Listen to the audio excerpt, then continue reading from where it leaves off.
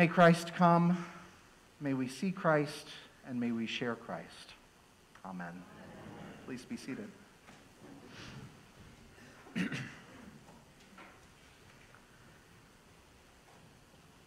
Preparing for Christmas, at least in the Advent sense, is a sort of strange countercultural movement. Around our house, preparing for Christmas means a sort of partially expressed vision of Christmas around us.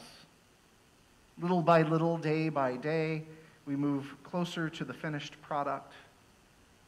But until then, it's liminal, partial, almost.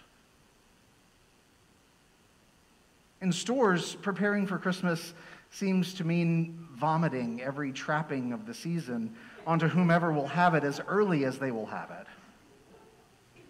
Preparation happens by full immersion, like the sharp cold of the water when you fall into a dunk tank. In church, the preparation is different.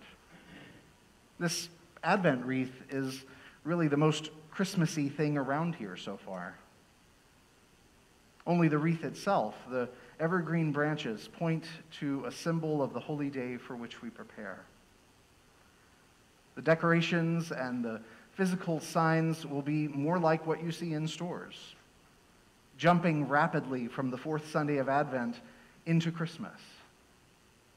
The space will be transformed only after this one tiny bit of warning. It harkens back to what you may have read in the prayer book a long time ago about what makes something sacramental. It's memorably explained as an outward and visible sign of inward and spiritual grace. The decorations of Christmas are the outward and visible signs. But the real point we're making is about the inward and spiritual grace that comes from knowing that Christ is here in our midst and ready to work with us in the world at bringing about God's will on earth and among the people. That's what we prepare for. It's deceptively simple. Just two parts: knowing that God is here and acting like God is here. Should be easy. But the truth is, we know that Christmas, as we experience it in stores and even as we experience it in church, isn't the whole picture. The explosion of the signs and symbols of Christmas isn't spontaneous.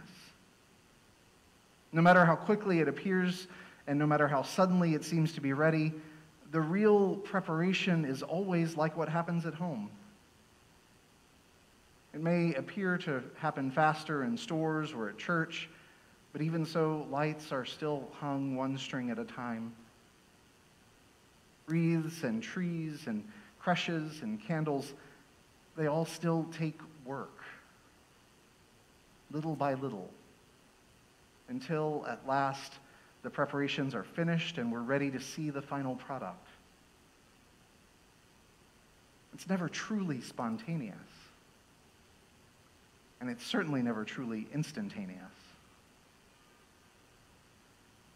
In that way, the decorations we see are similar to what we're aiming for in Advent. The beauty of the finished product could never really be revealed without the work to get us there. Advent is about the inner work, the inward and spiritual work that helps us to realize the inward and spiritual grace that was pointing all along, that was the point all along. In the gospel lesson today, we hear the next chapter in the story of John the Baptist, a character who exists almost entirely as an icon of preparation.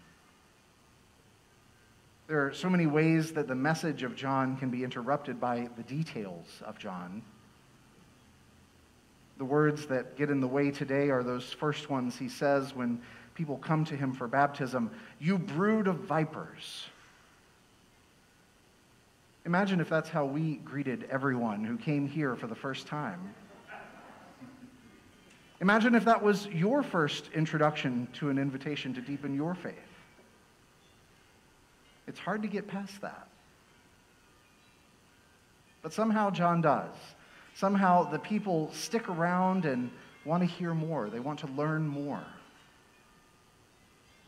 And with John, it's always the more that we want to hear, never the distracting beginnings. The crowds hear John's call and they say, okay, then what should we do? We hear your warnings, but what does that mean for our lives? Repent. Okay. Prepare the way. Okay. But what does that mean? What does that mean for me? Share from your abundance, he says. Share with those who are lacking. That's what it means. That is a tangible way to prepare. So some others come. The tax collectors, those pariahs of their time, they came. Okay, what then should we do? Well, the answer is do your job. Do what you need to do, but don't use your power and your position to harm people. Soldiers say the same thing. What should we do? And basically, John's response is the same to them. He says, just don't be a jerk. Suddenly, the path to knowing God more intimately didn't seem like such a stretch. It seemed like something anyone could handle. I mean, if tax collectors and soldiers have a reasonable chance, then any of us do. So John digs in. He has their attention. He's given them a reasonable path for preparing themselves. Be as generous as you can with those who are lacking and don't hurt anybody. Now he tells them the secret. This is only the Advent. Christmas is coming. I baptize you with water. I have this outward and this visible sign.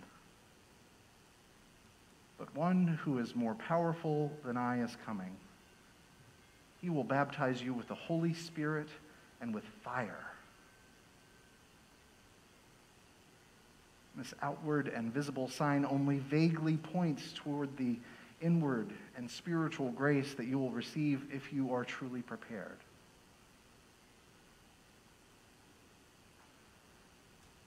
You like what I have to say, he says? Just wait.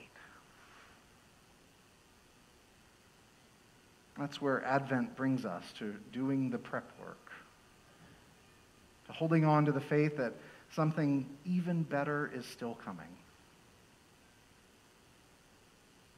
We'll express that better experience with lights and trees and candles and wreaths, but those are just outward and visible signs. The real grace that is promised in Christmas is the grace of deeper knowing. More deeply knowing that Christ is here.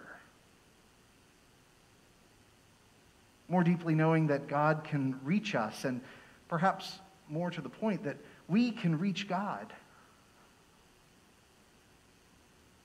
More deeply knowing that the inner beauty of our faith matches the outer beauty of the season.